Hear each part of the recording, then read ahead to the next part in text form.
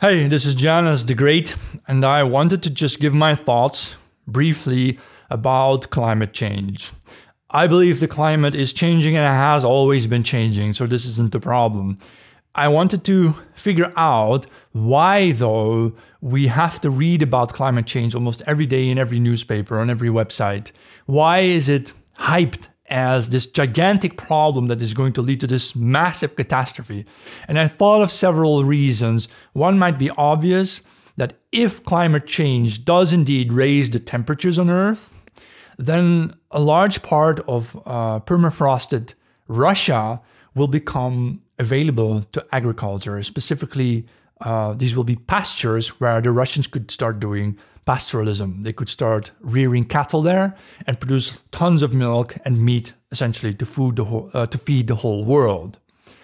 So if you don't want Russia to become the livestock of the world, you don't want Russians to make that kind of money in the future, right? It's not happening today.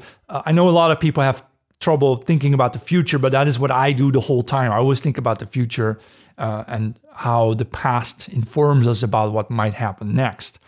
So looking at the next 100 years, and this is what geopolitical strategists do, they look ahead. They look far ahead. Some of them look 10,000 years ahead or 1,000,000 years ahead, and they try to figure out what might happen. Well, if the temperatures are rising, the permafrost in Siberia and Russia will melt, and the Russians become basically the livestock for the world. But you don't want Russia to become rich and wealthy off of selling the world meat, so you start teaching children in the West that they have to start eating bugs, protein from bugs, because if we start eating all our protein from bugs and plants, we can cut out that future livestock business that the Russians might win. This in itself, I know, sounds bizarre enough, but there's more. We are transitioning from fossil fuels, gas and oil, toward wind and solar primarily. So let's look at wind energy. I was wondering, right? I really was wondering, okay, so the Saudis have a lot of oil, Norwegians have some oil, the Russians have a lot of oil and gas, but what do we in the West have? What kind of energy sources do we have left in the West? Europe doesn't have much oil and gas, barring Norway. America doesn't have that much oil and gas. They've got fracking gas and so on, and whatever going on there, but it's not enough to profit off of it. Meaning, it's not gonna give you a power position in this world anymore. The fossil fuel camp, Saudi Arabia, Iran, and Russia, they may actually continue to dominate, for example, traditional car engine industry for a long time to come. I believe that even though in Europe we are told to start driving electric, I think people will be driving diesel and gasoline-fueled cars, petrol cars in Asia and Russia for a very long time to come, because they basically have got thousands of years of oil supplies left. So just like with transitioning to the bug-based protein to cut out a future potential Russian livestock business, we also want to cut out the fossil fuel empires by transitioning to electric. But that means we in the West need to have the source for this electricity, and that is probably wind. If you look at the map, and I'll put it on screen. If you look at the map of where the wind blows in the world, surprise, surprise, guess what? Guess what? The wind that blows around the coastal lines of the Atlantic nations, the US, Canada, Norway, the Netherlands, England, part of France, that's where the wind happens to blow the hardest. That is where you can capture a ton of energy that you might convert into electricity. And now, looking at the example of Great Britain, of England, there you have the royal family, now headed by King Charles III.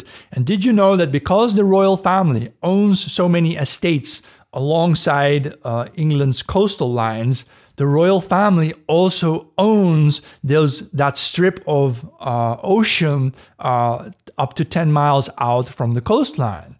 And it is precisely in those sea-based territories that the that the royals own, where the wind blows the hardest, where they can start building those windmills? Or did you really believe that you and I, as mortal citizens, were allowed to just get a bank loan for $3 million or euros or pounds, and we ordinary citizens get to build windmills out in the sea?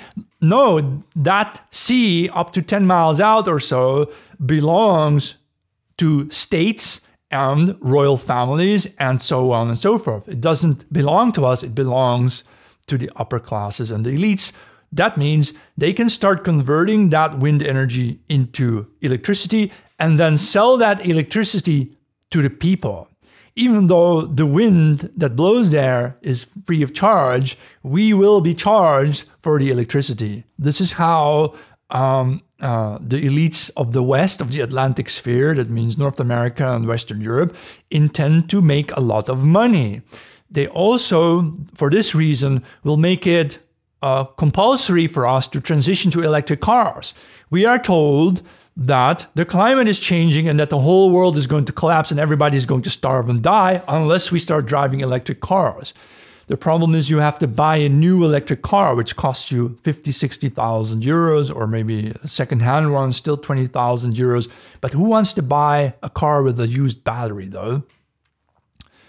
So we're going to have to switch to electric, and then we're going to start exporting our electric cars and electric vehicles around the world to get the rest of the world hooked on electric, so that our Western elites who control the wind around our Atlantic Ocean can start making a ton of money off of the electricity they will sell to us for the highest rates, obviously. They're not going to give it to us for free.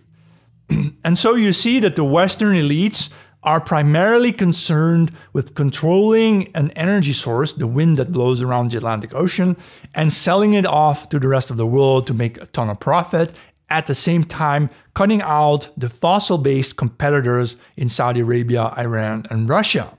Haha, so that's what this is all about. The elites don't care about the climate. The climate is changing, but it's not changing in any really bad way. So those kids, there are those very young people smearing tomato soup onto Van Gogh's sunflowers. And those kids have been brainwashed to believe that climate change is real, and if we don't do anything about it, the whole world is going to perish. And so they ask you the question, what is more important, art or the climate?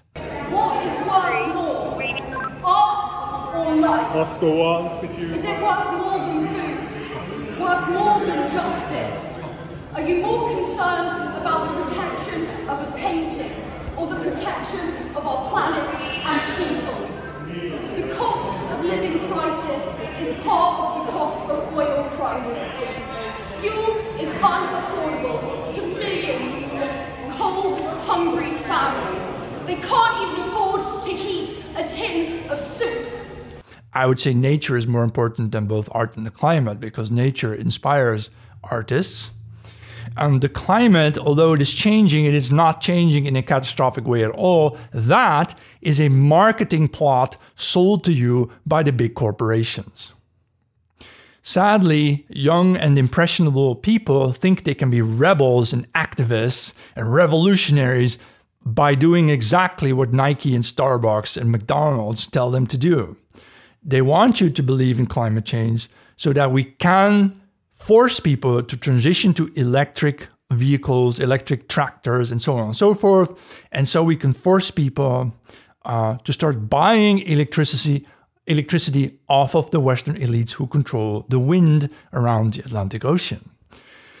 What about solar energy? Briefly, I can say that there's going to be a new case of solar colonialism, where the Western forces are going to grab the Sahara Desert. They're going to fill it with solar panels, because solar panels are very expensive and the African nations cannot afford them on their own. So the West will lend them the money, maybe through the World Economic Bank, the World Bank or something like that, or the IMF, the International Monetary Fund or whatever. They will give those nations loans to build the solar panels. The leadership there will get some kickbacks. Lots of people will become millionaires in those countries. But in the end, they will have to repay the cost of the solar panels by sending the electricity out to Europe so that Europeans can drive Teslas.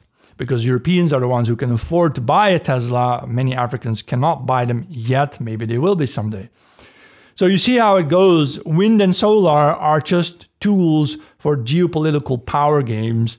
And if you have been brainwashed to believe that climate change is real, well, it is real. Climate is changing, but it's not changing in a catastrophic way. What is changing is that the Western power elite, who used to control the colonial oil in Arab nations and so on and so forth, they've lost this control and they had to start looking for alternatives. So they find fracking and they look for oil, new sources of oil. And then they figured out, why don't we just steal the sunlight from the Sahara Desert, steal it from the Africans, and why don't we steal the wind from the Atlantic coastal nations and sell it back to those people?